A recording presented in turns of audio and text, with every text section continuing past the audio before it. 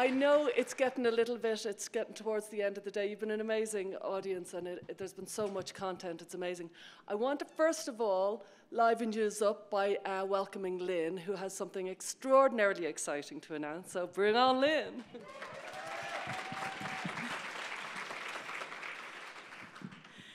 I identify as an incredibly stressed out parent. Anybody with me? So we have in this room today many individuals who have been irrevocably damaged by the sloppiest, most irresponsible medical care ever known on this planet, in my opinion. In addition, we have more parents than probably most of us even realize. Proportion of parents here today in this room, I do know is very high. And there is no lawsuit in the world that will ever reclaim what has been lost. It can't happen, but it needs to happen anyway. So here in this room, we have survivors. And many of us were in Killarney back in April when our friends down the street mentioned that they knew that we had the right to talk, but they also have the right not to listen. Well, just imagine that, refusing to listen to people who took your medicine just as you prescribed it, and now they are suffering, and you don't even need to listen. And last year at the American Academy of Pediatrics Convention in Anaheim, many of us were there, along with Aaron Friday.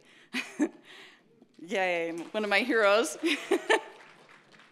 And we were just calmly handing out information to pediatricians on the scientific data around the safety and efficacy of gender-affirming care. And the doctors were told at the opening plenary session not to talk to us by the president of the American Academy of Pediatrics. One pediatrician took the packet of information from me, looked me in the eyes, and said, "I want this information, but people will be mad at me for taking it." He's a pediatrician. He can't take a bag full of studies. Imagine a doctor being afraid to take that. The pressure is certainly intense, and the refusal to hear what we are discussing today is incredible. Well, they probably should start listening, because at the current time, there are 9 lawsuits that I'm aware of in the US, and that number is surely about to explode.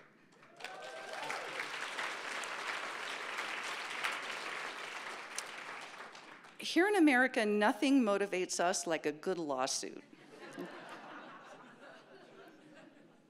Am I right?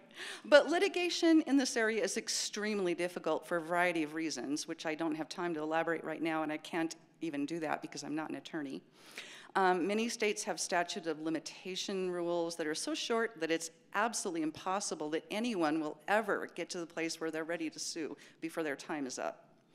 There's also caps on damages, things like that. It's difficult, and no case has been won yet, and so there's no precedent. It can cost $70,000 to $100,000 even to file a case. People just flippantly tell detransitioners, "Oh, you should sue." Well, they can't get a lawyer, and the lawyers don't have the money, and even if they're able to work pro bono, even if they're willing to volunteer their time, and if they still have to earn a living, they can maybe take 1 of these cases or 2 of these cases, maybe. And then what are they going to fund the bill themselves? And they don't know if they'll ever get a judgment. So this is very problematic. So yeah, that's where the Themis Resource Fund is coming in. And I think we're placed at a beautiful time for this. And we will be assisting detrans plaintiffs to find an attorney, and we will be helping to fund these cases.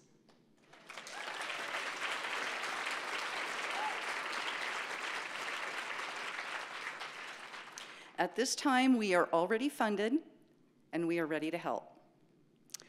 We know that there are attorneys that want to represent these cases, and we've met with them, and we are partnering with them.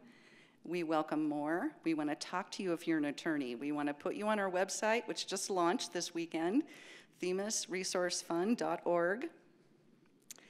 And I'll be available. I have a table back there. Several of us will be there to talk with you. If you'd like to learn more about our process, if you are a detrans potential plaintiff, an attorney that will, or an attorney who would like to be added to our directory, or most importantly, if you have a few dollars you can send our way, We'd really appreciate it. We are funded, but we're not funded enough. We need help. We need financial donations. It comes to money, and we do need more. So consider supporting us if you're able to. Any small amount will help. And we're working on a volunteer basis. We've kept our overhead very low, so these funds are going to go directly to the cases. We have applied for 501c3 charity status with the IRS, so your donations will be tax deductible retroactively once we have met all the IRS requirements, which we're working on doing. So we are we're doing this so that we can.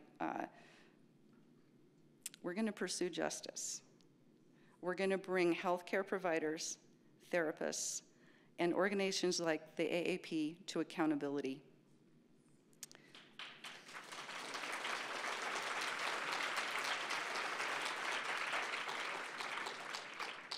Also, if you're good at Twitter and you want to be on my team, please. I know. It's hopeless. It's a Hail Mary.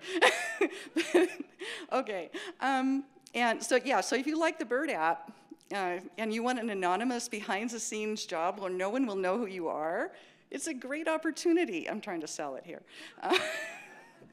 So anyway, in short, the time for legal accountability is here. Like, follow, support us, and I'm so grateful for the help of the Genspect team and especially for Stella.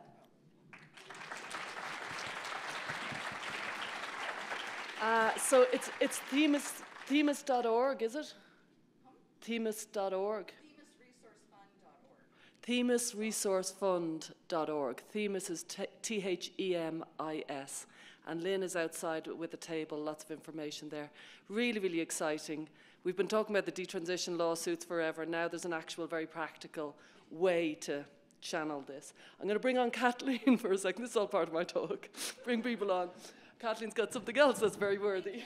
Thank you. And if Themis Resource Fund seems like too much of a mouthful to say, just say TERF. So I'm Kathleen Dooley. I am the mother of an absolutely beautiful 19-year-old daughter who was lured down the rabbit hole over 4 years ago. I'm also the East Coast leader of Our Duty, a international parent support group. We have a table here, and many of you stopped by. Thank you very much. We support parents that are living through the trauma and tragedy inflicted on families by this dangerous gender ideology. I'm also a recovering lawyer. With over 30 years of civil litigation experience, which I have leveraged to do what I can as I fly under the radar so that my daughter will not detect what I'm doing, to seek justice for detransitioners in the courts and legislators, and to shine a light on the reality to the general public. And I, like many parents, are grateful to Genspect for supporting our legal efforts. For example, last year, Genspect supported us. I don't know if you're familiar with Jane Wheeler. She's the president of Rethink Identity Medicine Ethics. But she and I undertook the task of drafting a complaint that we submitted to the FTC, alleging that a Miami butcher by the name of Cy Gallagher has violated Section 5A of the FTC Act with false and deceptive use of Instagram and TikTok directed at minors. Specifically by promoting mastectomies as safe, effective, and medically necessary. Recently, non-parents have approached Our Duty and Genspect because they want to help. I'm talking therapists, doctors, lawyers. A little over a year ago, we were approached by Nancy Stade. She's a former FDA lawyer with almost 20 years of experience working at the FDA. She, like me, is the mother of an adopted Asian child. Her daughter's in a class with 12 girls, 11 of whom identify as male. Her daughter does not, fortunately. But Nancy smelled something absolutely rotten and said, we have to do something. She said, I can help draft a citizen petition to the FDA calling for the systematic review of the off-label prescription of puberty blockers. It took Jane Wheeler and Nancy Stade and I about a year to put this together. Genspect was a signatory to this petition. We filed it in the beginning of September. It received over 300 comments because it is now open for public comment, and it will be for quite some time. The other signatories I'd like to call out are Rethink Identity Medicine Ethics, Our Duty USA, and this is to let you know how serious this really is. International Partners for Ethical Care, Dr. Jay Allen. Dr. Jay Allen is a retired physician in Maine who approached Our Duty. He's battling cancer right now, but he wants to fight this. And so he put his name on the petition as well. We also have Dr. Miriam Grossman, who I've seen some of her books around here today, Dr. Patrick Hunter, Dr. William Malone, Dr. Quentin Van Meter, D-Trans Help, Fair in Medicine, Gender Dysphoria Alliance, and Gender Exploratory Therapy Alliance. Nancy submitted it, as I said, in September. We received over 300 comments, but we still need more comments. Nancy said that that was unprecedented to get that many comments in a 2-week period following the filing. So even though the pharmaceutical industry has all but emasculated the FDA when it comes to off-label prescriptions, they do have some authority left, and we've called upon them to rise up and use that authority to call for the systematic review. So we need to lean on the FDA to step up and to use that authority to do this. So I am leaving flyers that look like this on the Themis and Our Duty table. If you download the QR code, you will see the FDA petition. You will also see documents on how to comment and FAQs. We would appreciate it if you would join us in this battle to get this done, because this is the first step.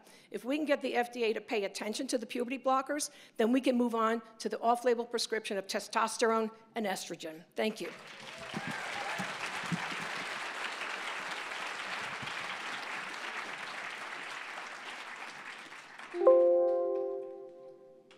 Okay. Hello. So we're coming towards the end of the day. We're going to have a lovely panel discussion, a lovely one, in a couple of minutes, where all the psychotherapists are going to come together, and we're going to talk about the psychological roots of gender. And we welcome questions just to kind of keep things lively, because it's been a long day. So think up any questions you can ask our panel. It'll be written on the program, all the psychotherapists that we have on the panel. I'm just giving you a quick run through of where we've been in Genspect and where we're going. So we started off as a voice for parents in 2021 in June. It was about a year after kind of COVID had struck, and I'd done all these parents meetings, and I realized that when the history of gender is written, there's going to be a chapter on the parents, and that chapter is arguably going to be one of the most harrowing chapters, where parents have been so badly treated. I think it's underestimated until you meet a parent just how devastating it is to have your child effectively put against you in the most vicious and distressing way. And we've released lots of guidances. You'll see them outside. We've got a great website, we've got lots of great websites, but Stats for Gender is a particular jewel in the crown, where you can get lots of stats, lots of kind of easy to read, accessible, especially for the journalists around here, where it kind of leans on very high quality research. And also we have, some webinars. We did the first ever webinar on RGD, and a lovely website on the parents' voices. You can just listen to parents' voices. And then we kind of, as soon as we started as a voice for parents, we realized quite quickly it wasn't enough, that the parents needed a voice, but actually the whole thing needed to be addressed. There was an awful lot of detransitioners coming to us, and they needed help. We ran D-Trans Awareness Day, so the following kind of March 22, and then we ended up, as a result of the money we made out of D-Trans Awareness Day, it was just a webinar platforming detransitioners, just giving them the mic, and it went on for hours, just like this today. And just loads and loads of detransitioners joined in and just said their story, or some of them gave a presentation. I particularly liked Michelle's, I remember on the day. She gave a very, very kind of concise analysis of what was missed and how she came to transition and then detransition. And so then we founded, a year later, we founded Beyond Trans, which is a kind of sister organization of Genspect, and we fund therapy for anybody who's been harmed by medical transition. And that's been a really interesting kind of run of events, because we realized how much hostility, and it's very justifiable and it's very understandable, how much hostility there is for therapists among detransitioners. They don't want to go to therapists a lot of the time. They frankly see the therapist as where it all went wrong. And they're right. You know, and you couldn't work in this field as a therapist and not think, we have lost our way as an industry. There is something really rotten in the core of therapy, and the detransitioners have an antipathy towards it. It kind of feels like going back to the scene of the crime. And even if you're going to a new therapist who says all the nice words, how can you trust that therapist? So we've kind of realized as time has gone on with Beyond Trans that there's more needed. And you kind of realize this kind of little kind of slide says it all. There's hopes and expectations, just like there was before trans. And then there's disappointment, just like there was before trans. And then there's a recalibration. So at the beginning, the person might have felt unhappy. And then they had this hope and expectation that transition was going to revolutionize their life, transform them. And then they're disappointed by what happens. They're disappointed with the results. And they recalibrate, and some of them come to the decision to detrans. It can start all over again. It can start all over again. So there's hopes and expectations that they're going to detransition, and that will be the answer. And then there's a disappointment in the detransition experience, of course, because it's harrowing. You know, there's a liberation when you say you're going to detransition. And then there's a kind of the same old, life is still difficult. And then there has to be a recalibration. You know, as I always talk about Samuel Beckett saying, there's no cure for life. You know, we're stuck with it. This is what we've got. There isn't any other option. And there's a lot of difficulty. A little survey we did on the Beyond Transitioners. These are the people who use our service. It's interesting, the age range was between 21 and 48, but the most common age was between 26 and 29, and that makes sense. You know, that makes sense for who would be detransitioning. Sex ratio, you can see, mostly female, but surprising number of males, really, 38.5% males using the detransition, you know, using the therapy service.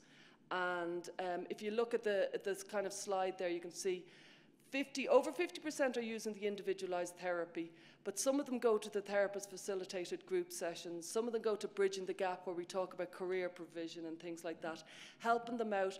Our emphasis more and more is less about therapy and more about what else can we do to kind of, in a way, there has to become a very frightening time in anybody's life, especially somebody who's been deeply distressed, where they kind of go, oh my God, it's completely up to me.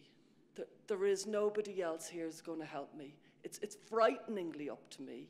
And yet, there's an empowerment in that terrible moment where you realize it's totally up to me, this is really, really scary, and actually it's quite liberating and frightening. And so we're thinking all the time about how we can help. This is a little bit of the Beyond Trans feedback. You know, Jay gives a lovely comment. I honestly don't think I can find. So we asked them, what is your response about it? I honestly don't think I can find words to describe the impact on my life. Your support has given me the tools to regain control of my life, understand the complex web that led me down this path, process the grief and find myself again. I'm forever grateful. Now that is just one person's. One person finds therapy at the right time and it all comes together, and for the rest of their life they say therapy is amazing. You'll have a lot of other people say, no, rotten, hated it, didn't like them. Do you know what I mean? So just because you're picking out the ones that are good. It was an interesting one at the bottom corner there. I don't regret transition because there's no point. You know, it's a good point, really, you know. So one person said there, the second to the left there, it allowed me to talk about my regret without feeling like it wasn't allowed.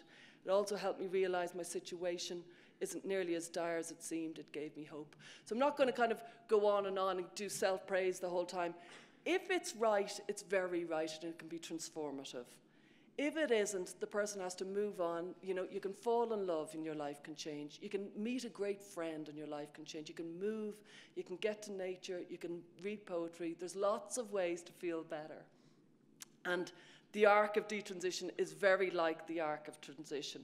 We have all this on our website, but it's about the hopes and expectations that there's a solution, and then the recalibration when you realize it was a false solution, and it's actually same old difficult life that we're continuously grappling with. Every one of us today, we go, well, especially if you're like me, hopes, and then, you know, high highs and low lows. Alistair did this lovely, it's on the Genspect website. It's an image of Detransition Island. It's, it's beautiful, but it's also sad. There's so much in it, and you'll find it. So yeah, we've kind of moved on now, and we're providing training, Genspect in the larger sense, providing training, very much focusing on where can we provide training in schools or clinics or corporate organizations. Where can we get our word out the fastest? Where do we, because there's so much work to do. And so we came up with the Killarney Group. Very much, it's a think tank. If you're interested in being involved, please email us. We want thinkers who are looking for solutions. Like I said earlier, we've plenty of criticism. We're brilliant at it. As a movement, we're excellent. Now we're looking for solutions and resolutions, and that's tricky. Trying to figure out how to handle the child who has puberty blockers and they're in the school, and where do they go for, sports and, changing rooms and all that sort of stuff. We have some really tricky problems ahead. And so, obviously, our big solution of the day is the gender framework, which is sold out. And you can get it, obviously, you can get it freely available online on the Genspect website. So we're going to move on now, and you will be very pleased to hear we're going to have the panel discussion. So get your questions ready, have your hands up, and make sure you pick our brains. Thank you very much.